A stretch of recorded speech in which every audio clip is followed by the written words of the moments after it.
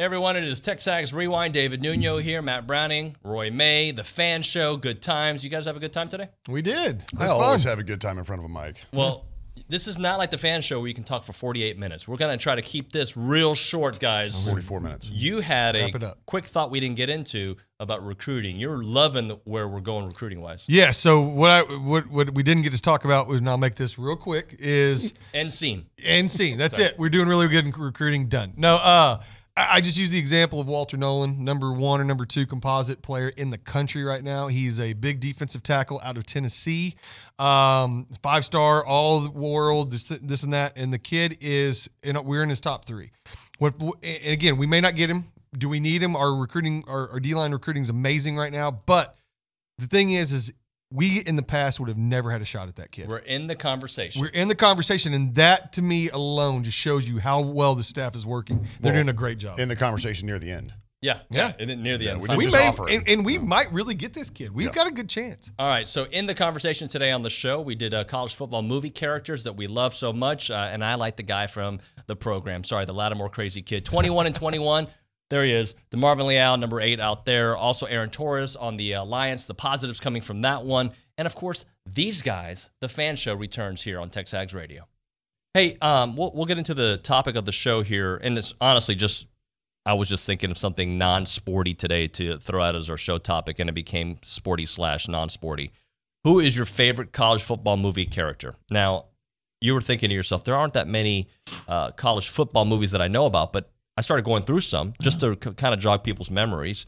And I know there's some easy ones out there, but We Are Marshall, Rudy, The Express, Waterboy, Grader, which I've never seen, couldn't be worse, Safety, Little Giants, The Program, which I loved. I absolutely loved The Program.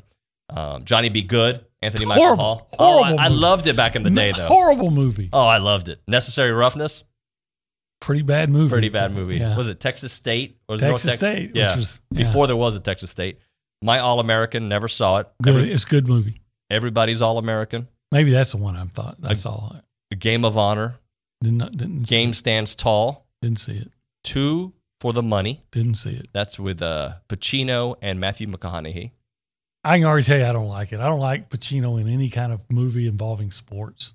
I didn't mind him in, what was that movie? Any Given Friday or Any Given Sunday? Yeah. I thought he's not believable as a football coach. Didn't he wear a suit like he was like old school? Oh, goodness. Forrest Gump, which I didn't think of as a college football movie. But he was an All-American. This is right. And Paterno, which is unfortunately a terrible story, but we have that one as well. So there's a couple of the movies I threw out there. If you want to throw in Friday Night Lights, we'd love to hear from you on the A&B text line, 979-693-1150, or the BCSI hotline at that same number. Yes, Obi. I thought you were going to say something. Well, I wasn't, but could I don't know who the character would you include any of the festive dancers in Texas A&M from the best little whorehouse in Texas? We could do that. They were quite festive. It's a Festivus miracle. Let's go around the room and say hello to everybody. We go to Dalton there in the fishbowl. Good morning to you, Dalton. Good morning. I'll go with Newt Rockne, All-American, as my favorite college football movie because that had Ronald Reagan, the actor. That's right. Ronald Reagan. As the Gipper. That's right. But we're going with number 2, DeMarvin Leal in our 21 and 21. A guy that has played the end, a guy who in the NFL could play multiple positions. Yeah, DeMarvin Leal. You could have done a coin flip. If you've been keeping up, you'll know who tomorrow is. But he's the Big 8. He can do anything you want him to do on the defensive line. If you put him inside, he becomes that little bit undersized, if you can be undersized at 290, but ridiculously quick defensive tackle that guards won't be able to handle. You can put him on the end, and he's, dominant.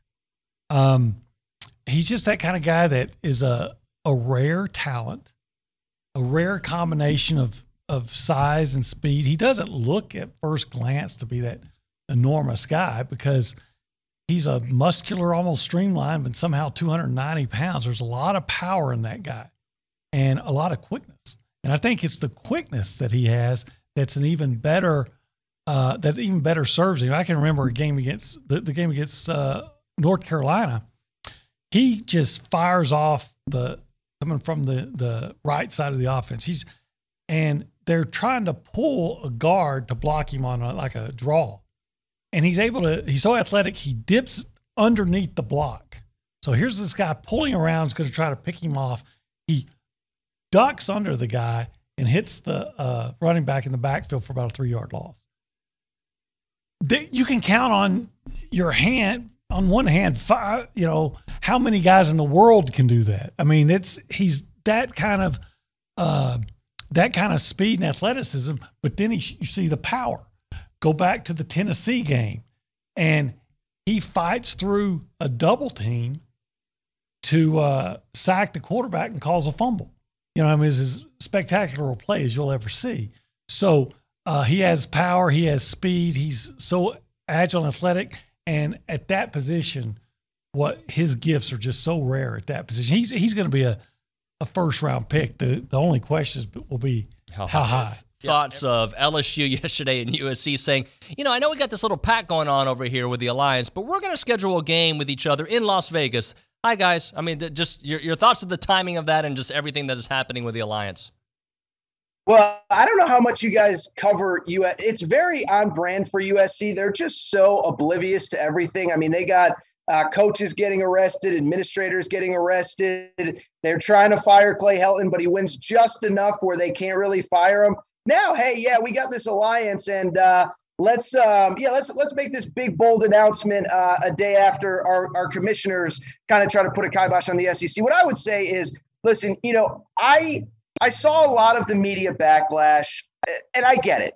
It's a verbal agreement that is kind of vague, and we don't really know anything. And there's sort of a scheduling alliance, but there's not really a scheduling alliance, and it's not going to take place anytime soon because everybody's schedule's locked in. I get the premise of it, though, and I know I'm talking to an SEC audience here, and Greg Sankey is the most powerful person in college sports right now, and he's earned that right. But I think what the alliance was really about was just saying we have to have a seat at the table when these big decisions are being made, and we don't think Greg Sankey, the SEC, is going to take the Pac-12 seriously. And by the way, they shouldn't take the Pac-12 seriously. The Pac-12 has given them no reason to take them seriously. Awesome options. All right, so let's get into it. I know that Gabe would come to you guys and ask you what's on your mind. So because of that, I'm not going to ask you anything. We're just going to move on, all right? Right on. Okay. I like it. Let's start off with you, Roy. It's so close to the weekend. My mind is generally blank anyway, so I really have nothing on my mind. So what I love about Roy is last night he's texting me like at 9 o'clock at night and saying, what do we want to talk? He's like, he wants to run down, and then all of a sudden he's like, you know what? Just you throw things at me. Let's just go. I'm ready. Because you've had a lot of time to kind of stew on some topics, but we'll start off with your first thing. What's on your mind? Yeah, so, I mean, I think it's what's on everybody's mind is, holy crap, it's here, right? Yeah. Now, this coming weekend, the slate of games is horrific, but it's college football, and we'll watch it. But, coming out of fall camp and with Jimbo announcing the starter, it's real now. It's like instead of you thinking about building a house, like now you're picking out tiles. Like this is real. And so. But you're down to the final 3 tiles. Well, down to the final 5, and you only carry about 3 of them. And it doesn't matter which 3. But I think the excitement is there, and it's weird to me because this year the expectations are through the roof, and I think rightfully so with a program that has been on the upward trajectory with the building and the recruiting, the development, the coaching pieces and assistants that Jimbo continuously keeps adding in. And I'm so excited, and I know never look past anything. But I'm so all in on this Colorado game, and I know we got to play Kent State. I get that, and I know that Kent State had 36 points a game or whatever. I don't care. It's Kent State, but I'm excited for the game. I'm excited to get going, but I'm excited for that first really true test. In the altitude in Colorado, and a little BAS kicks in, knowing how things have gone in Colorado before for us. So I think it's an early opportunity for us to really put a stamp on it, because no matter what we do playing Kent State, minus completely stepping on it, it's not going to matter. We're going to see a lot of players, going to see a lot of depth in Kent State.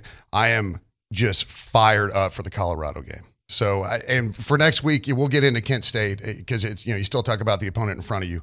But, and I know that Jimbo is always about, the game you got to play, not the one after.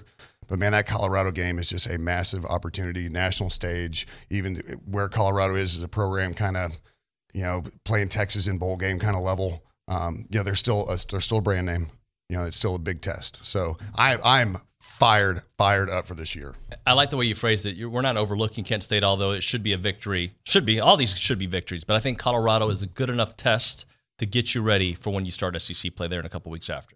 Yeah, and it presents also the test that will, really start the narrative nationally for this program as well, because perception ties into polls, and we've seen that. We've seen being on the outside looking in. So, that's where you really take your first step is that Colorado game. What do you got for us, bro?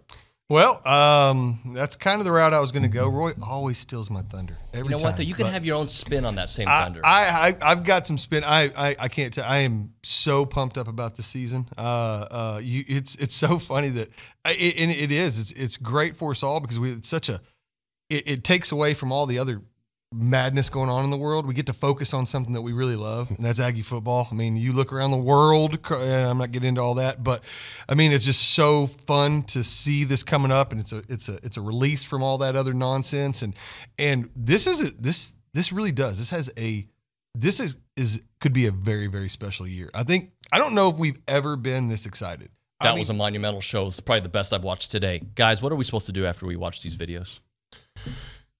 Roy, soccer, like and retweet, right? Like and retweet. That's right, and comment and subscribe. Yeah, subscribe. Well, always make sure you like, because of how YouTube analytics work. The more likes you get, the more stable you are as a platform. So make sure that you're sharing it and telling people to like it. Don't just share it, but make sure you also like the video and comment and tell us how good we are, and hold the mean. Actually, you can do the mean comments too, right? Yeah, sure. Be as mean as you want. Yeah, to these we guys. Got thick skin. I don't have thick skin. Okay, yeah, just on this side of the table. That's fair enough. Thanks for watching, guys.